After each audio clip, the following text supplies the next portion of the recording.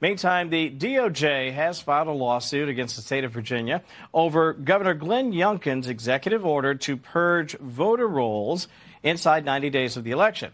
We want to discuss this legal challenge with the author of Rights and Freedoms in Peril, an investigative report on the left's attack on America, Judicial Watch President Fitton. You know how much I love having you here, and in particular when it's a storyline like this one, because if you're an American, you don't want to be disenfranchised by having people on the voter rolls who either are passed on, moved out of state, or have no legal right to vote here. And yet the DOJ is fighting cleaning up the voter rolls. What could they possibly be thinking? Well, you know what they're thinking.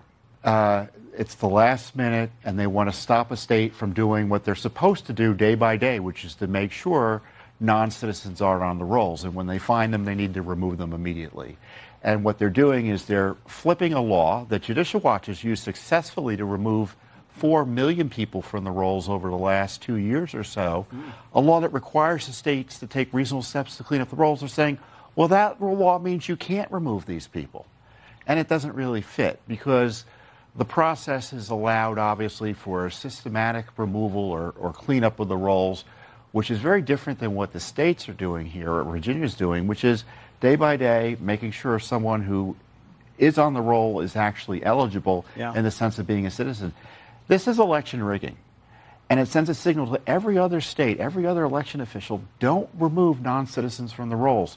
And this act, this single lawsuit, whether it's won or not, will make it easier for aliens currently present on the rolls to vote in the election. A lot of people felt like motor voter was sort of a way to sneak that in. I mean, this has been happening for years and years. Let me share this. This is from Governor Glenn Youngkin in the great state of Virginia. This is his response to the DOJ lawsuit. Quote, Virginians and Americans will see this for exactly what it is, a desperate attempt to attack the legitimacy of elections in the Commonwealth, the very crucible of American democracy. I will not stand idly by as this politically motivated action tries to interfere in our elections, period.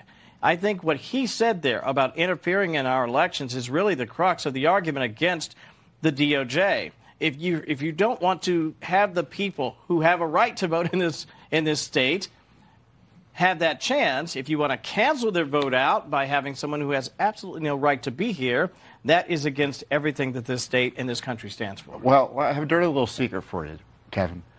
Mostly Democrats work in the Department of Justice.